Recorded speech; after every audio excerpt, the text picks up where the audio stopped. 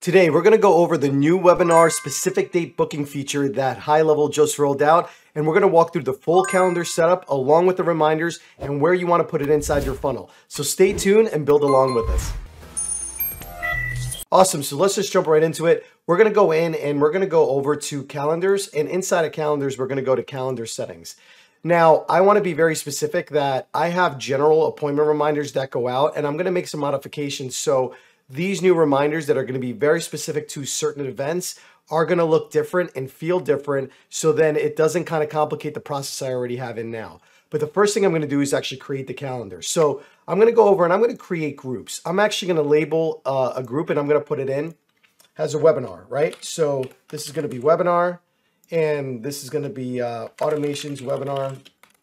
And you can name it something that, people would, are going to see or whatever else. Remember, the customer will see this. So we want to make sure that we have, something that makes a little bit sense. You can put like coaching, you can put, live events, you can put your monthly webinar and your company name in there. For now, I'm just going to label it like this just to make it super simple, but it's a really good idea just to make sure you name it, because the group description, sometimes the customer will see, and you're going to want to make sure that it has something that the customer is going to relate to, right?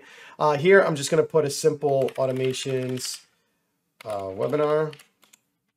All right, has the calendar URL slug. And I'm not going to use that slug because usually 9 times out of 10, I put all my calendars on a page. I don't like to have a floating calendar using a random link. So then what I'm going to do is I'm going to come over here. Now that I've created the group, the webinar group, I'm going to go ahead and create a calendar. Now, I like to still use the round robin calendars just because it gives me a little bit more features and it pulls the information of my Zoom and custom links and all that. So I'm going to do a round robin. You can do a single calendar. I just find these to be better and easier to work with.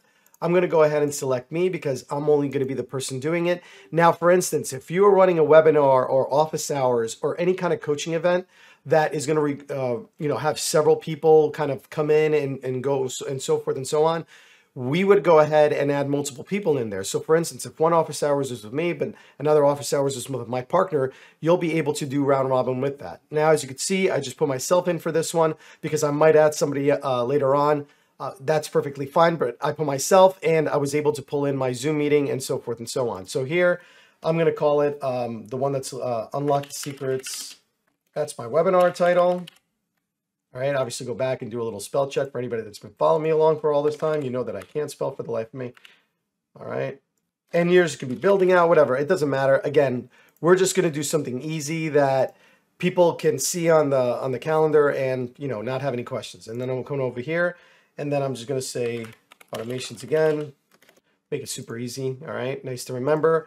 And then unlock the secrets of automation. So then they know what they're signing up for.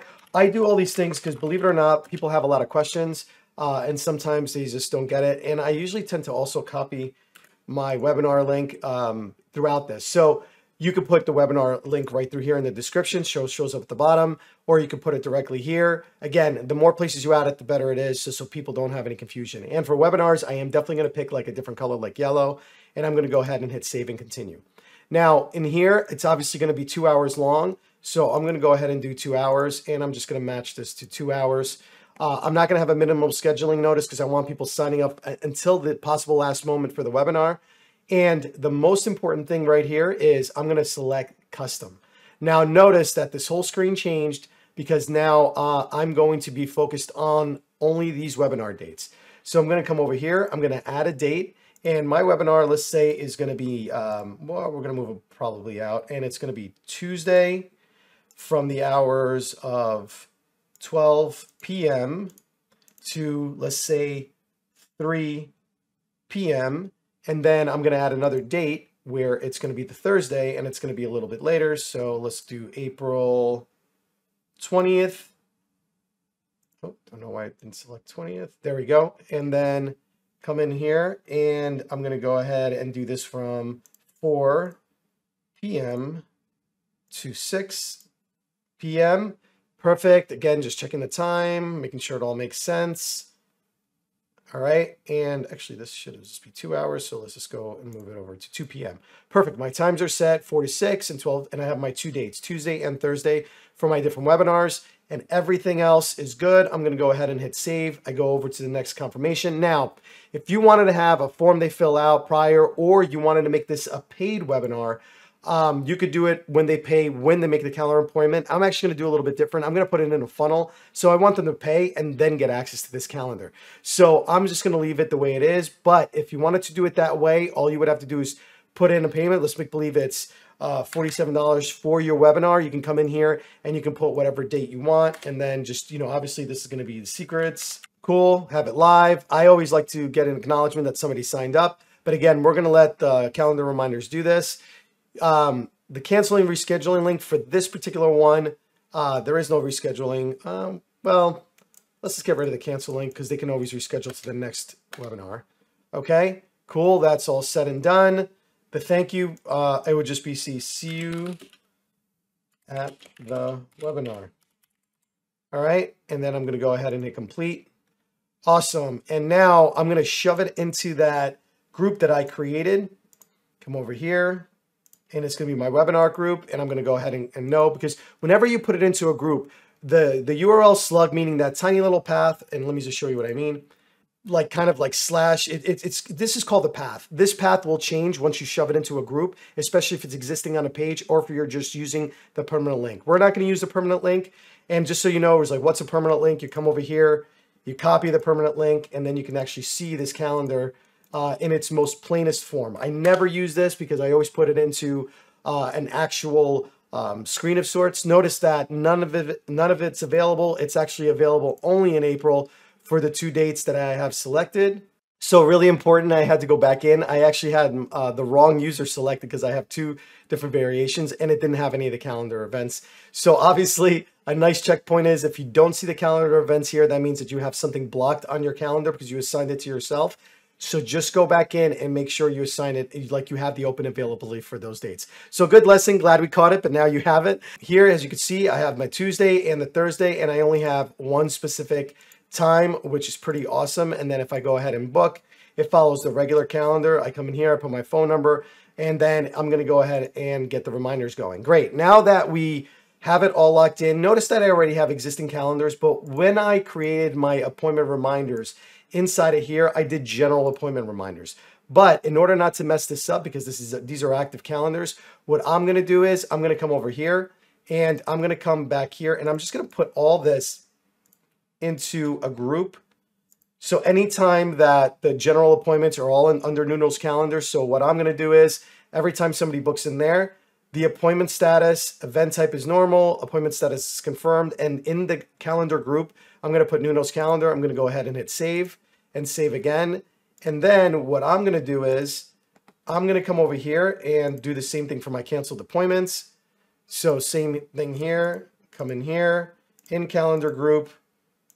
Like that, you don't have to go in and make this and rechange all your calendars or all your automations just because now you have this instead. So I'm just going to come over here, calendar group, in Nuno's calendar, hit save again. Beautiful. Now that's all said and done. And now what I'm going to do is basically replicate this one because it's a general appointment reminders, right? You're going to make it nice for everything that you have. And I'm just going to put my new number on there.